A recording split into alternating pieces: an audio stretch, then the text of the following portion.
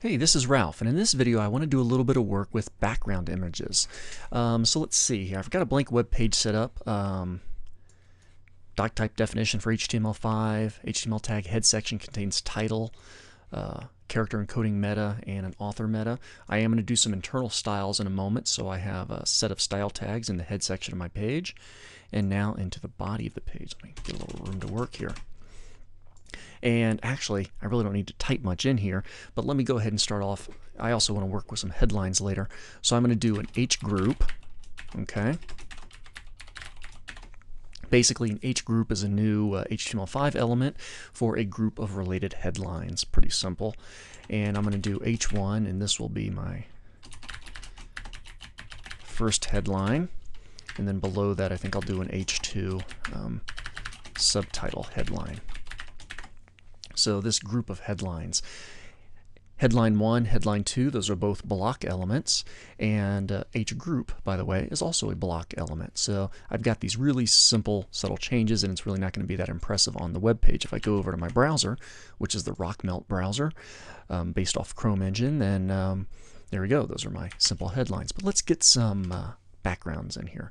So I'm going to head up to my style, and my first rule is going to be for the body of my page. So I'm going to use a type selector for the body. And I'm going to do background image URL, and then the image that I'm going to be using is bg.jpg. Now I'm using the background image property. There's also just the background property, which is a shorthand property. If you're using just the background property, that implies you're going to do a number of values separated by a space. I'm going to use the individual properties though, just to be very specific about what I'm doing. So I'm just going to do a simple background image. There we go. I'm going to save that, jump back over to my browser, reload, and there we go. So now I've got this tiling background image, kind of zany looking. Now I'm going to manipulate my H group. Okay, so for my H group, I'm going to go ahead and do a background color of white, just so you can kind of see how that works. There we go. So now it's clear H group is a block element, because that's what block elements do. They take up the full width available to them. And let's see, I think I'll also go ahead and put in a border radius of 10 pixels. See how that looks. There we go. So now I got nice little rounded corners and a little bit of padding of 10 pixels. There we go. Takes care of that. So I didn't want my text to be on top of that repeating background image, and that's what background images do by default. I want to mess around with these headlines a little bit here. So what I'm going to do is, in addition to my headline groups, I'm going to do a text align center.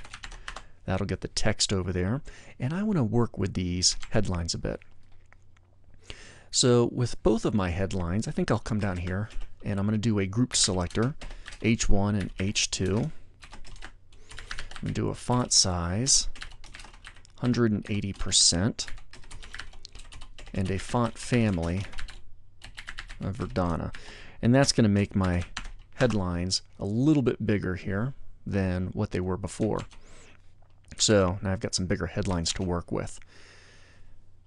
I'm going to go to my H1 specifically now, and I'm going to start to do a few things with this one. I'll change its color over to a darker blue, and I'm also going to put in some word spacing, and for word spacing I think I'll put in 3 M's for now. See what that does for me. A little more than what I wanted, so let me change it down to just 1 M. An M, by the way, is the width of a capital letter M for the font being used, so it's a variable unit of measurement. First headline looking pretty good. You know, I think I want that H1 to be a little bit bigger, so I think I'll scale this down. This will just be for my H2, it's 180%. And I think my H1, so they're not equal, I'll do a font size 220%. And it's back to a times. Let's make it 300%. There we go, that's a little bit better. Okay, so I've got that first headline subtitle. Now, I want to do something else to my headline 1. I want to put a background image on it, and I've got another image to use. Same basic procedure that I did before.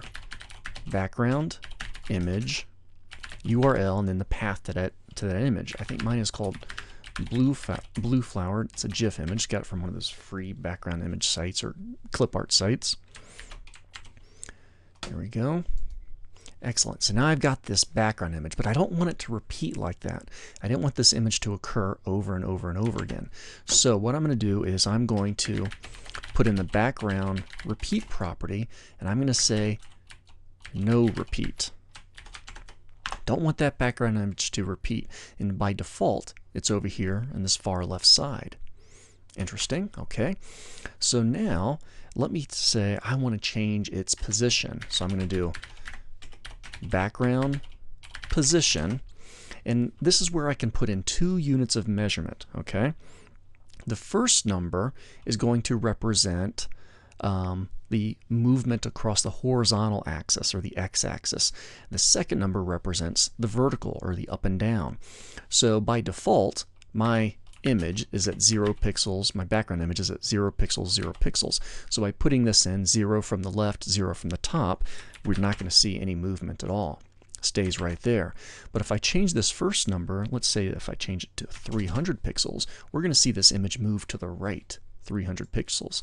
So let me save that, go to the browser, refresh, moving it on over there.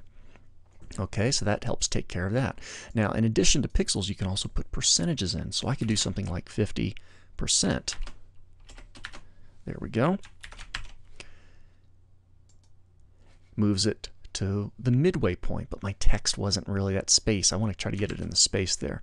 So in order to take care of that, I think what I'll do is I'll set this to an actual number of pixels. How about 350 px? There we go. That's looking pretty good, pretty centered. I got kind of lucky on that one. And from there, I say, well, I can't really see all of the background image because my headline wasn't very tall. So another alternative is, instead of putting this background image on my headline 1, I could take this, cut that out of there, and put it on my headline group. So you can put a background image on an H group, on a headline, on the body of the page, in a div.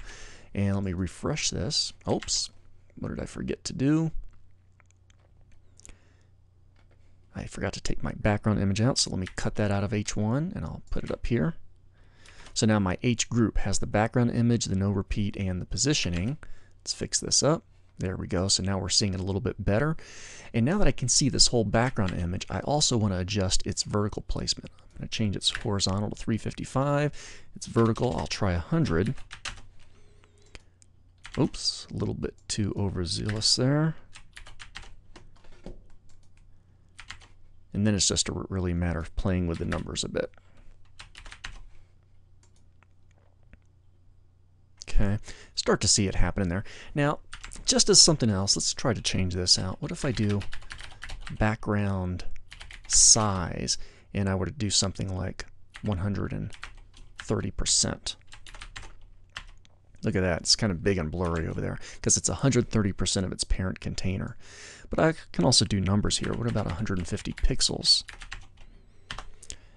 And that wasn't very noticeable, so let me try 200 so you can really see the difference.